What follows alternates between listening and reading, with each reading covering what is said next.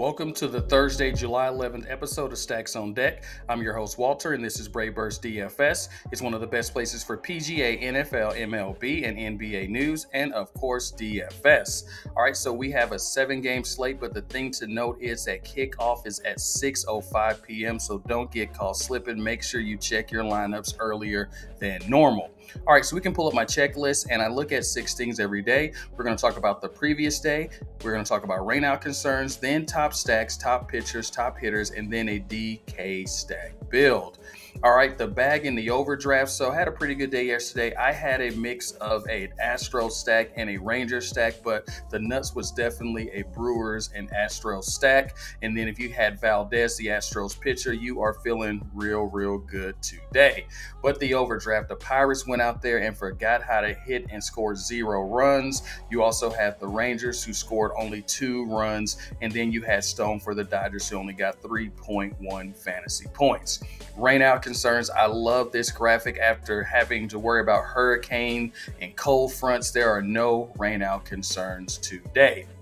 All right, so my top stacks. So when I'm making my top stacks, I'm looking at their matchup. I'm looking at how the teams have been hitting. I'm looking at how they distribute their lineup. I'm looking at how the makeup of their lineup. I'm looking at whether the players are going to get stolen bases, because we know stolen bases lead to players in scoring position or deeper in the scoring position. And I'm also looking at salary, because if you don't have any salary left to have the pitchers or the other one-off players in your lineup, that's really not going to help you. And we're looking at all that today. I have the Astros, that's the number 1 stack, followed by the Red Sox, and then the Mariners, and then the Braves and the Yankees. So those top pitchers. So I have Castillo as my favorite pitcher today.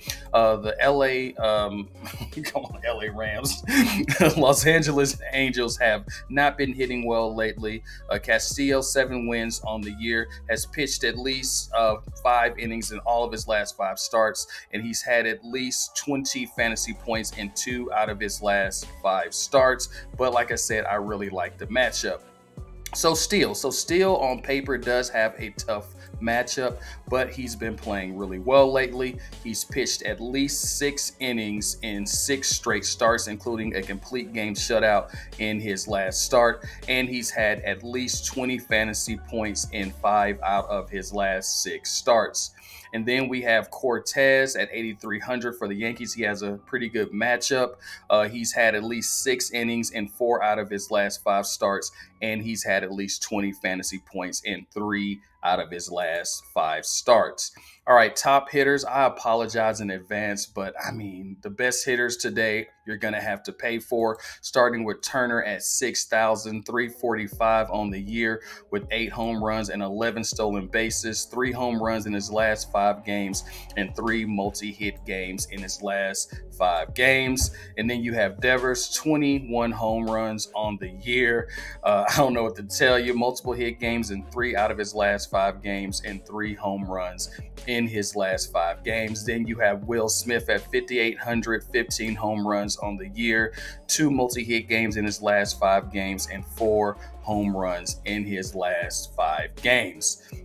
All right, so let's pull up the Astro stack, and once again, I'm making this around noontime, so check the lineups to make sure these players are playing. So in the outfield, you got the young gun, Loperfido, at 2,800. If you want to get some salary savings, he has a 4-game hitting streak, including a home run in his last game. We have Bregman, 11 home runs on the year and multiple hit games in 3 out of his last 5 games, with 2 home runs. You have Altuve, batting average up to 309, 13 home runs, 14 RBI. Guy has a hitting streak with 2 RBI in his past 5 games. A little bit of salary savings at first base with Singleton, hits in 4 out of his last 5 games with a home run.